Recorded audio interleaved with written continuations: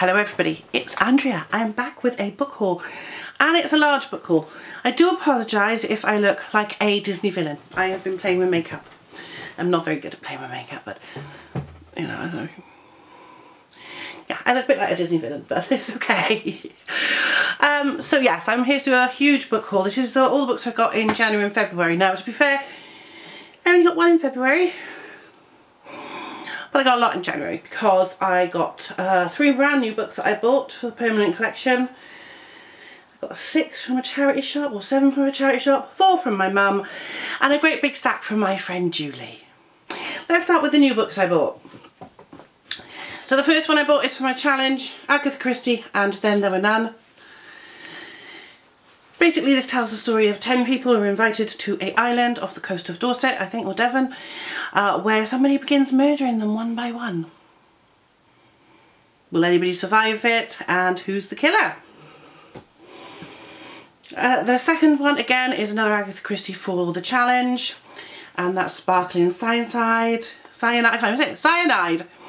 6 people sit down to a sumptuous meal at a table laid for 7. In front of the empty place is a sprig of rosemary for remembrance. A strange sentiment, considering no one is likely to forget that night, exactly a year ago, that Rosemary Barton died at the very same table, her beautiful face unrecognisable, convulsed with pain and horror. But then Rosemary had always been memorable. She had the ability to arouse strong passions in most people she met, in one case strong enough to kill. And then while I was doing some of the list challenges, you see them on Facebook, they do book lists. I found a series of books based in Egypt about this woman who goes there. The first book in the series I picked up is Crocodile on the Sandbank by Elizabeth Peters. No crocodiles really in it though. And basically, emancipated and forthright, Amelia Peabody, an indomitable product of the Victorian era, embarks on her first Egyptian adventure armed with unshakable self-confidence, a journal to record her thoughts, and a sturdy parasol. On her way there, Amelia rescues young Evelyn Barton Forbes, who has been ruined and abandoned on the streets of Rome by her callous lover. She takes her to Cairo as her companion. From there, the 2 women sail up the Nile into their biggest ever adventure, arriving at an archaeological site run by the Emerson brothers. The dashing Emerson and amiable Walter, Amelia discovers their little party's increased by 1, an ancient Egyptian mummy that proves to be an alarming and decidedly lively sample of the species. Anything with mummies in Egypt in it is good for me. And then the final book I bought brand new this month is Frank and Marilyn by Edward Z. Epstein. The lives, the loves, the fascinating relationship of Frank Sinatra and Marilyn Monroe. I know the Marilyn community has not got this good reviews. There's a lot of errors in it. From the Marilyn perspective, of course, we're not Sinatra experts, so we don't know about the Sinatra aspect of it all. I've never read a biography of him. It's one thing I must do. But I know he relies on some people that have been debunked, so it's hard. Frank Sinatra and Marilyn Monroe never before teamed in a book, yet theirs was a 7-year friendship, an on and off intimate relationship, shrouded in secrecy and fraught with danger. We all know where that's going. Frank Sinatra and Marilyn Monroe, here's the first book to bring these 2 all-American icons together. Their friendship and on-off intimate relationship, kept secret because of powerful others in their lives, spanned 7 tumultuous years. At one point he even proposed marriage. In Frank and Marilyn, we follow Sinatra and Monroe from one explosive relationship to another. Their marriages and love affairs eventually lead into a tangled relationship with each other, sparking a nasty rivalry between Frank and Marilyn's ex-husband and one-time friend of Frank, Joe DiMaggio. Frank and Marilyn's ultimate disastrous relationship with John F. Kennedy. His brother Robert and their often ruthless family was a fatal move for Marilyn. Her death remains a controversial topic to this day. Only if you believe the rumours and the conspiracy theories, which most Marilyn fans don't because it's all been debunked, but that's a story for TikTok or something like that. Now, the books I got from my mum, which I probably got from the charity shop, we got Nora Roberts' Summer Pleasures. Jennifer stuck a sticker on the back, or somebody has. Lee Radcliffe, a reporter for Celebrity magazine, is desperate for an exclusive with notoriously reclusive writer Hunter Brown. Hunter agrees to the interview on the condition that she comes camping with him. Alone with the seductively mysterious author, Lee discovers that it's Hunter she really wants exclusively. And then, oh, because there's 2 stories in here. The first one is called Second Something. And the second one's called One Summer. So there's 2. Second Nature and One Summer. Travelling across America with brooding photojournalist Shade Colby was not celebrity magazine photographer Brian Mitchell's idea of a dream assignment. They disagree about everything from photography to careers to lifestyles. Okay. Everything except their fierce attraction to each other. So a couple of romances there.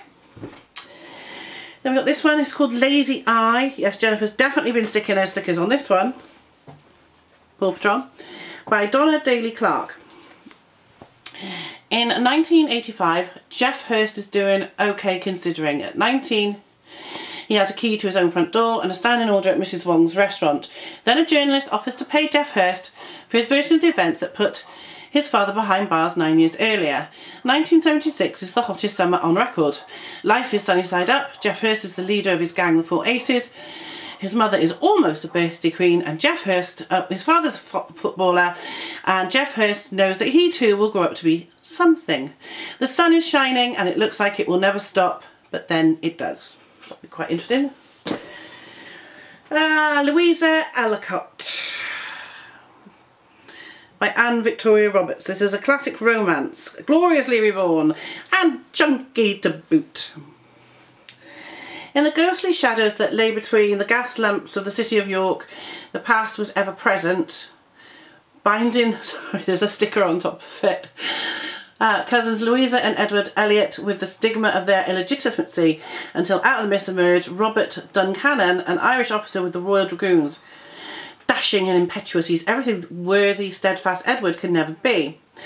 Obsessed by an overwhelming love, Louisa sails to Dublin to be with Robert, but in Ireland she encounters hostility and the mysterious Charlotte, who then threatens to shatter Louisa's dreams forever. At once an irresistible blend of period detail and passionate love.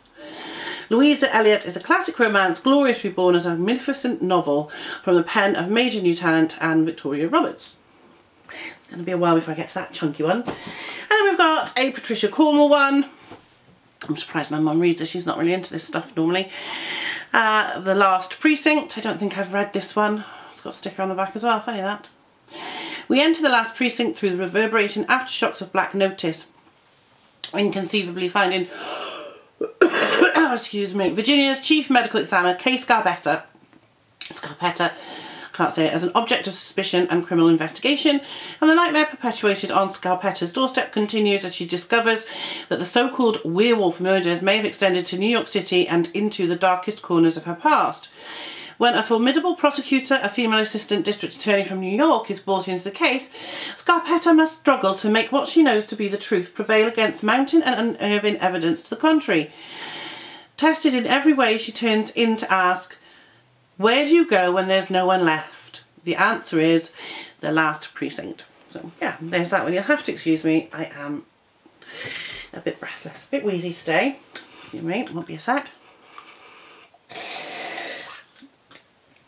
Right, on to the ones I bought from the charity shop.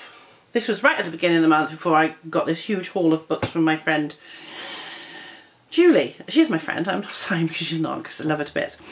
So I got a book called Raising the Roof by Jane Wenham Jones. Carrie is jobless and has an overdraft the size of the national debt. She'll be homeless too if she can't come up with some cash to buy out Martin, her ex-husband. He who cut up her Barclay card before he moved in with another woman. No wonder she's desperate enough to fall for dodgy entrepreneur Nigel's get-rich-quick scheme, buying the worst house in town to convert into flats. All she has to do, he tells her, is to get a bank loan and the money will roll in, but it doesn't work out quite like that. Carrie is lumbered with a bank manager on the warpath, a sister on the verge of a nervous breakdown, a friend who's permanently pregnant, a friend who may be pregnant but not by the right man, and a tenant who won't pay the rent. It's not long before there are bailiffs at the front door and Carrie finds herself in the back of a police van and Nigel has mysteriously disappeared. There is a knight in shining armour on the horizon, but naturally he's married to someone else. Sounds alright to me. Nice little fun one there. And then I've got A Hollywood Ending by Robin Sisman. Nice pink book. Spoiled Hollywood star Paige Carson flees to London when her career and personal life hit disaster. By accepting a stage role in a Shakespeare play, she intends to prove that she is a real actress and to find herself a real man between rehearsals. But can she survive without her entourage? How will she even get places without her driver? Who's going to pay for stuff? And what's with English men, especially her disdainful neighbour Ed? Either this is the biggest mistake of her life, or Paige is going to have to learn fast to stand on her own 2 immaculately pedicured feet. Sounds like fun. Then I've got Goodbye Perfect by Sarah Bernard. This one. Eden McKinley knows she can't count on much in this world, but she can depend on Bonnie, her solid, loyal, straight-A best friend. So it's a complete shock when 5 days before the start of their GCSEs, Bonnie runs away with a guy Eden knows nothing about, and it's the last person she ever would have expected. As the days pass and her world begins to unravel, Eden is forced to question everything she thought she knew about her best friend and herself. Sounds fun. I got this I love the cover on this, The World Between Us, by Lydia Sisson. I love the cover. With Europe on the verge of war, Felix is on the verge of discovering love, but discovery means choice. And she has to decide between logic and attraction, good sense and passion. As suburban London becomes a memory, Felix has to battle to survive, not just the battles of the Spanish Civil War, but also the conflicts of her own heart. A passionate and exciting adventure story that explores the meaning of love and the power of choice. Okay, and we've got these like 25 pence each in the charity shop. So and yeah, you're not gonna. Lipstick Jungle by Candice Bushnell. She's the lady that wrote Sex and the City. 1 Fifth Avenue is the building, the chicest, the most stylish address in New York. Within its sumptuously thick walls, the luxurious lives of Manhattan's elite play out. No one else can capture New York. The city where your zip code is as important as your designer handbag, with the brilliant wit and flair of Candice Bushnell. So that sounds quite fun. Now, the last 2 ones have been big on BookTube and BookTok, so that's why I picked them up. And the first one is The Tattoo of Auschwitz, or Auschwitz, by Heather Morris. So in 1942, Leil Sokolov arrived in Auschwitz-Birkenau. He was given the job of tattooing the prisoners marked for survival, scratching numbers into his fellow victims' arms in indelible ink to create what would become one of the most potent symbols of the Holocaust. Waiting in line to be tattooed, a terrified and shaken, was a young girl. For Leil, a dandy Jack in the Lad, a bit of a chancer, it was love at first sight, and he was determined not only to survive himself, but to ensure this woman, Igita, did too. And so begins one of the most life-affirming, courageous, unforgettable and human stories of the Holocaust. The love story of the tattooist of Auschwitz. Do you know what, that actually sounds really good. Yeah. And then I also got All the Light We Cannot See by Anthony Doerr, which is also one that's big on there. That's quite a chunky book, isn't it? Or somebody's dog-eared a page, but as a second-hand, I don't care. I feel very chesty today. Open your eyes and see what you can with them before they close forever. For Marie Laure, buying since the age of 6, the world is full of mazes. The miniature of a Paris neighbourhood, made by her father to teach her the way home. The microscopic layers within the invaluable diamond her father guards in the Museum of Natural History. The walled city by the sea, where father and daughter take refuge when the Nazis invade Paris. And a future which draws her ever closer to Werner, a German orphan destined to labour in the mines until a broken radio fills his life with possibility and brings him to the notice of the Hitler Youth. A magnificent, deeply moving novel, the stories of Marie Laure and Werner illuminate the ways against all odds that people try to be good to one another. I can see where it's fair. Oh, Pulitzer Prize for Fiction 2015. Nice. So, right, on to the ones that my friend Julie gave me. Most of them are by one author, so we're going to do the 2 that aren't by that one author at the moment. And again, they're 2 popular ones, especially the first one, which is The Hate You Give by Angie Thomas. Didn't know anything about this really, other than it's been very popular, and I read the back and I thought, ooh. So what's the point in having a voice if you're going to be silent? Star lives in 2 worlds, the poor neighbourhood where she was born and raised and her posh high school in the suburbs. The uneasy balance between them is shattered when Star is the only witness to the fatal shooting of her unarmed best friend Khalil by a police officer. Now what Star says could destroy her community, but it could also get her killed. That sounds moving. That sounds quite terrifying and moving, to be honest. And then Patrick Ness release. Now I've only read A Monster Calls by Patrick Ness, so I'm looking forward to seeing what this one is. Sometimes the end of the world is the start of your life. It's Saturday, it's the summer, and although he doesn't know it yet, everything in Adam Thorne's life is going to fall apart. Relationships will change, he'll change, but maybe, just maybe, he'll find freedom in the release. Time is running out though, because way across town a ghost has risen from a lake. Searching, yearning, she leaves a trail of destruction in her wake. Ooh! Oh yes! Now, the books that Julie gave me, there are editions missing. So there's three different series here. But there are books missing. So I will show you which ones I've got. Now, with one series I know I'm going to get the next book, the books that are missing, because I enjoyed the first one, so that's fine. The other two I haven't read any of them, so we'll start with this one. So Darren Shan, this is Lord Loss, which is part of the Demonata series. I think there's one or two missing from this. I like the covers, Jennifer doesn't. The door feels red hot, as though a fire is burning behind it. I press an ear to the wood, but there is no crackle. No smoke, just deep, heavy breathing and a curious dripping sound. My hand's on the doorknob. Inside the room, somebody giggles. Low, throaty, sadistic. There's a ripping sound, followed by snaps and crunches. My hand turns, the door opened. Hell is revealed. When Grubbs Grady first encounters Lord Loss and his evil minions, he learns three things. The world is vicious. Magic is possible. Demons are real. He thinks he will never again witness such a terrible night of death and darkness. He is wrong. Okay. Yeah, that sounds... I've just got to check the time. I won't be a sec. Oh, I haven't got long. I've got to go get Jen in a minute, so I'll come back and finish this when we get back. Okay, back from picking up Jennifer. She's downstairs. Right, so then we've got Darren Shan, book 2 of the Demonata, The Demon Thief. A huge jagged patch of light grass forms at the foot of my bed, and a shape presses through. I'm too horrified to scream.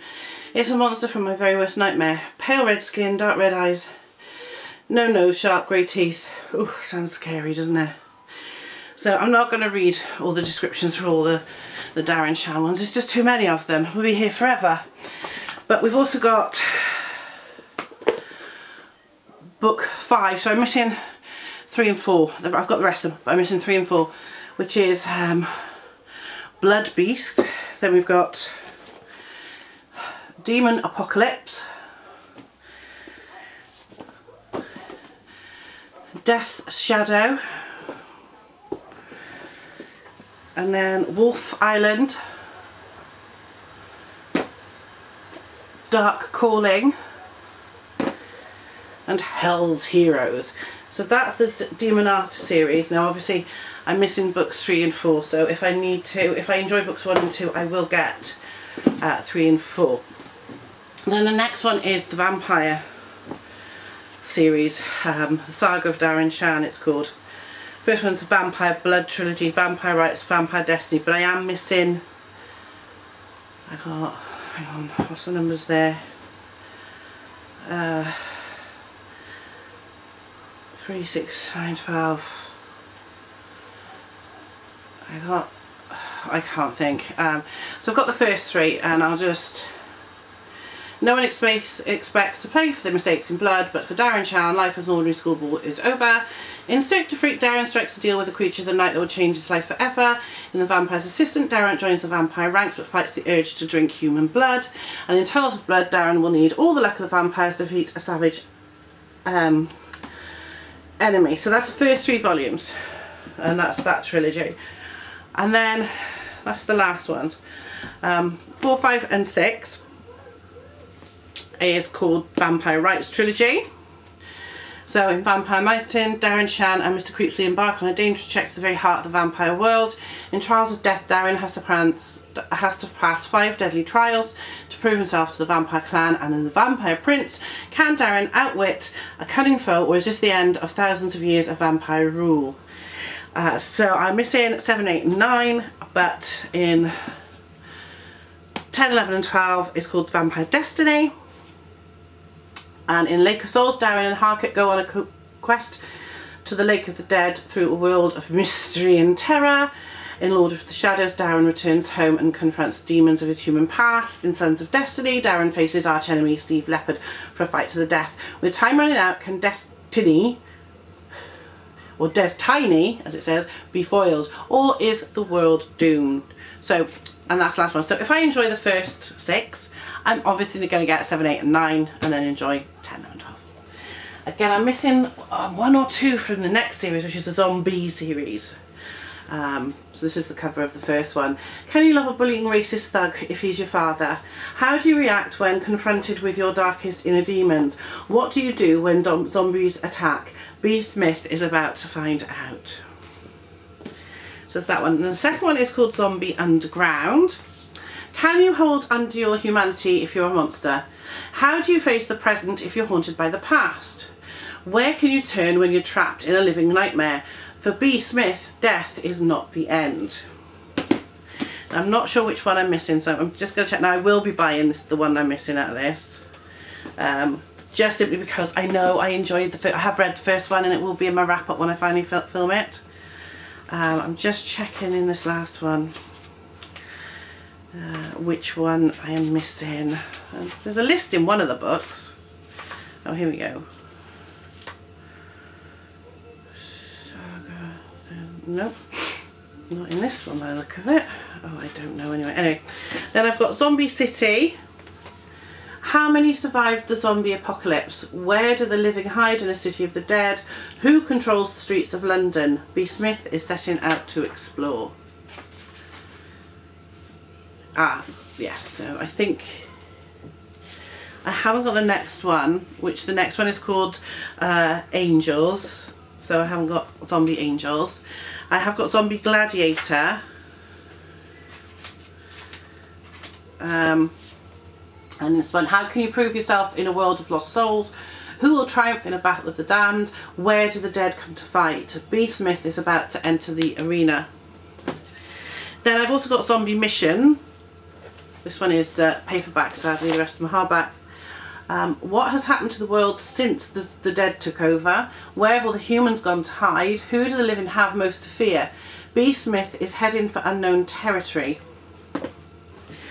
And the last one I have is Zombie Clans. I think, yes, there's a list in here.